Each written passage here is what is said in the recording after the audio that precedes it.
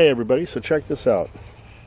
Right here, what I've got is a lupine flower, and this perennialized here, zone 9B, it actually died back to the ground over winter time. You can see all the dead foliage and stems surrounding the plant. Actually makes a good mulch right around the new growth. These actually produce really beautiful flowers. Nice spiked flowers that are especially loved by bumblebees, butterflies, hummingbirds, and of course me, the gardener.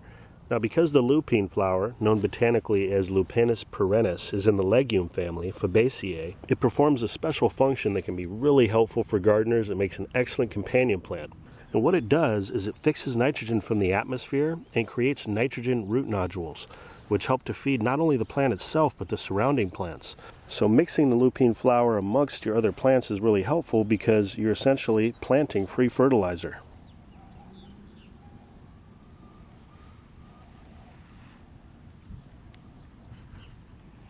So today, and it's February 13th, 2018, what I'm going to be doing is taking some basal cuttings from this plant.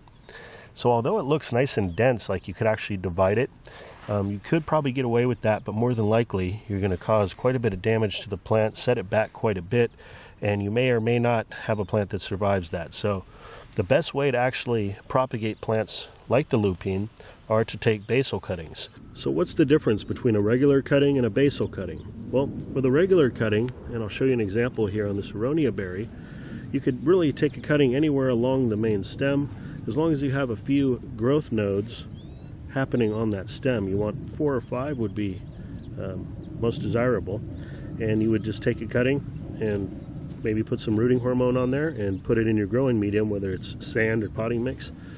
In the case of a basal cutting, what we're going to do is, and I'm going to be using a grafting knife, but you want a sharp knife, you can use a paring knife or even a razor knife. We want to get as close to the base of the plant, right near the roots. So now that it's clear, what we want to do is choose one of these main stalks coming up, or a couple, depending on how many you want to take from the plant. And we'll take this smaller one over here. And you can see how when I went down, I did a diagonal cut. It's a little rough at the end. I'm going to give it a fresh cut, just like that. Then we'll go ahead and remove some of the side growth here.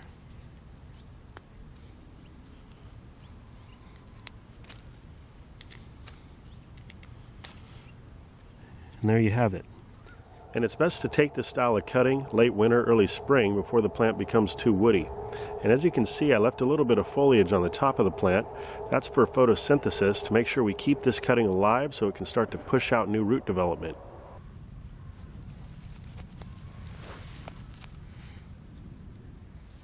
Here's another beautiful lupine re-emerging right under this artichoke. I'm going to actually break off this artichoke leaf, give it some more sun.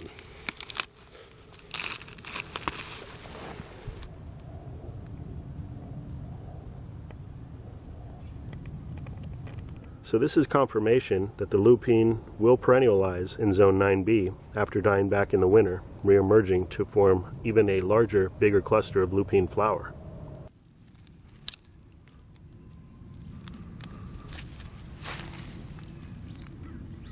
Just like that.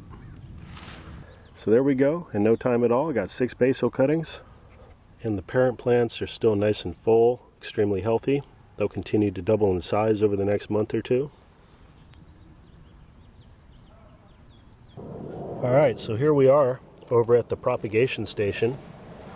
This is essentially a sandbox that I've been successfully using this year for propagating lots of cuttings. And the majority of the collard greens that are growing in here are all rooted, ready to come out. Earlier today I struck some honeysuckle cuttings, and now I'm getting ready to plop in these lupine basal cuttings. And over there I see I got a nice little spot to stick a few more cuttings. Just make a quick little trench.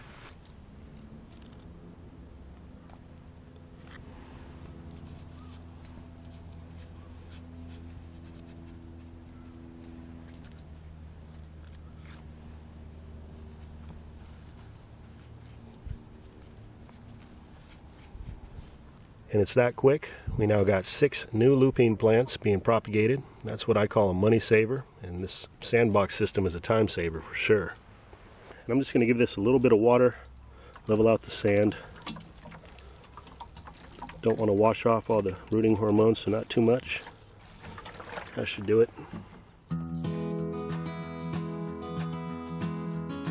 Well, the sun's on the way down, and the chickens are letting me know they're ready to come out of the run so they can go roost for the night in the privet tree. You ready to come out, ladies?